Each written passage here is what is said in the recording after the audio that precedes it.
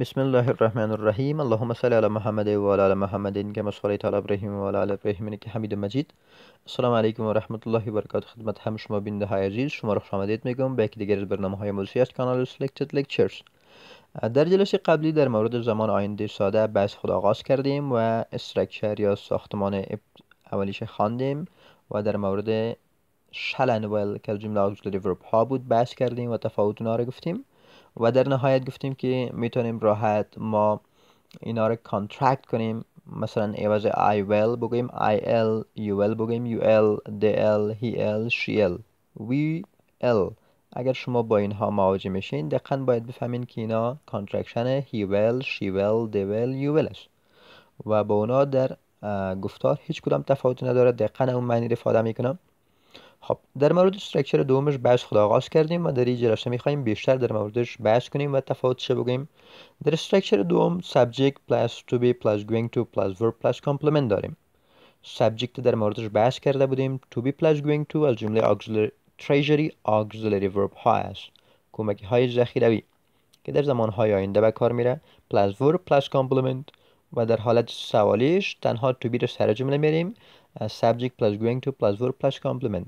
و فرض مثال Afghanistan is going to improve in the future. Is Afghanistan going to improve in the future?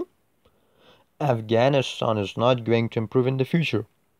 Is not Afghanistan going to improve in the future? پس تفاوت میان استرکچر اول و دوم در چی است؟ در استرکچر اول ما در ساختمان استرکچر اول auxiliary shall will داشتیم، اما در استرکچر دوم to be going to رو داریم. استرکچر اول یک آینده که به شکل مطمئن‌تر و دقیق‌تر نباشه را نشان میده. یک آینده که دفعتاً فعلا ما تصمیم از او گرفته باشیم میتونیم با استرکچر اول نشان بدیم. اما یک آینده را که من از قبل تصمیم گرفته باشم، برنامه ریزی و پلان ریزی کرده باشم، یعنی دقیق‌تر و مطمئن‌تر باشه، با to be going to نشان میدیم. به فرض مثلا شما از دم یک مغازه تیر میشین میگی I will buy this car or this bicycle tomorrow. I will buy this bike next year. من سال آینده بایسکل خواهم خرید. یعنی یک چیزی است که دفتن از دم یک مغازه تیر میشی به ذهنت میرسه، هفته جدید میگنی بایسکل میخرم. اما از قبل یک موضوع دیگه است که پلان کردی که تو حتما سال بعد یک موتور یا یک بایسکل بخری. I'm going to buy that bicycle next year. یعنی هرگاه از فعل to be going to در استرکچرم استفاده میشه در صورت آینده دقیق تر و مطمئن تر میشه، اما هرگاه از auxiliary یا فعل های auxiliary shall will استفاده میشه آینده دقیق تر و قدر نشان نمیده. shall در انگلیسی old استفاده میشد، well modern و to be going to آینده دقیق تر نشان میده. For example I'm going to see that movie tomorrow. مثلا در روی یک سینما تیر میشی دفتن یک اعلان فیلم است میگی I will see this movie tomorrow. این فیلم فردا میبینیم. یعنی یک تصمیمی است که آنی و فوری به ذهنت میرسه، اما یک تصمیمی است که از قبل داری. I'm going to see that movie tomorrow. من فیلم فردا خواهم دید. Am I going to see that movie tomorrow؟ اگر اما یا to be رو سر جمله بریم جمله سوالیه شده، بعد از to be not اضافه کنیم جمله ما منفی میشه و اگر to be رو plus not در اول جمله استفاده کنیم جمله منفی سوالی شده. خب دقیقا راحت میشه ما استرکچر دوم خودم کانترکت کنیم. مثلا یه بازیک بگم I'm going to میشه که ما بگم I'm gonna. He is going to he is gonna, she is gonna or she gonna.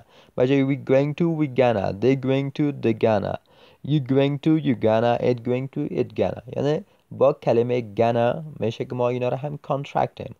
I'm gonna see this movie tomorrow. I'm gonna buy that car next year. خب مورد استعمال اینا چی است؟ در کدام حالت ها ما زمان آینده ساده استفاده میکنیم؟ Simple future tense is used to show an action that will happen at some specified time in the future.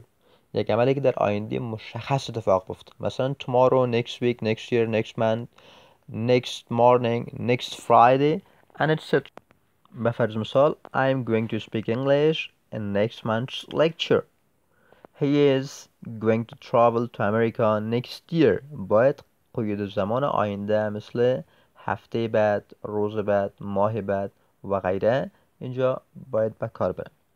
The second usage is مورد استعمال دومش simple future tense can be also used in sentences which have conditional clause or can be used to express hesitation.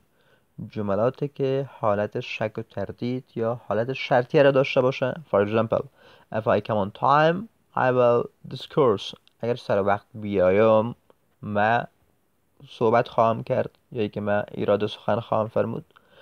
I will go to Herat if they don't come. اگر اونا نیاین من به هرات خواهم رفت. They will fight if you don't stop them. اگر استادشان نکنیم توقفشان ندیم اونا جنگ خواهند کرد.